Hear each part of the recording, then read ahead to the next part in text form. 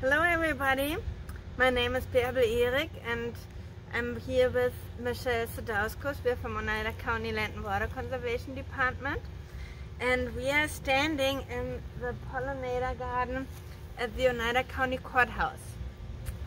Today we'd like to talk a little bit about the importance of late blooming flowers as part of your pollinator garden.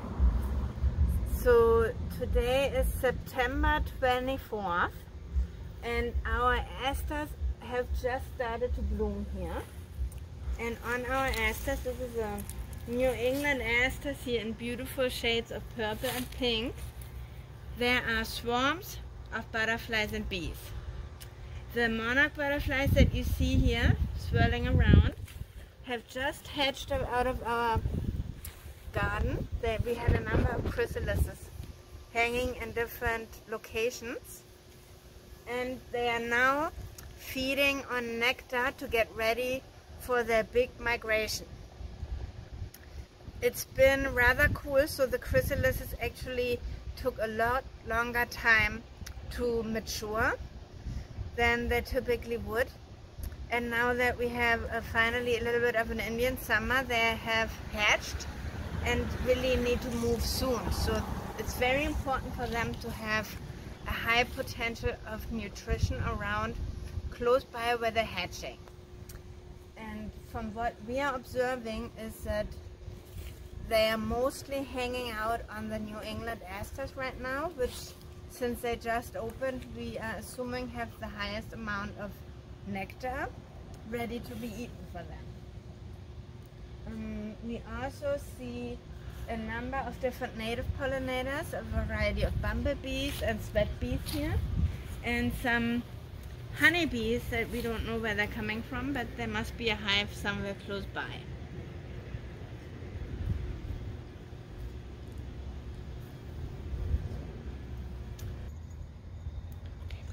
So this garden was established in summer of 2018 and you're getting an impression it's well on its way now, and it really is a very beautiful example of build it and they will come, as all these pollinators who are now finding food and nesting habitat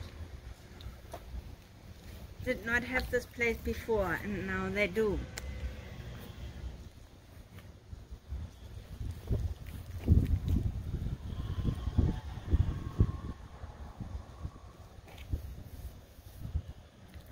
So yeah, if you have any questions, we have a list of different late blooming flowers on our webpage, oclw.org, and also you can contact us at 715-369-7835.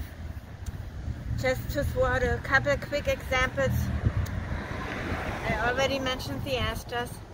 Our sunflowers have not started blooming yet, so they will be the next one in line.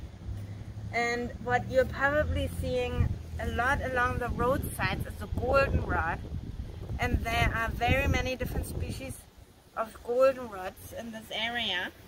So goldenrod is a widely spread flower in the typical roadside habitat that will be a late bloomer as well.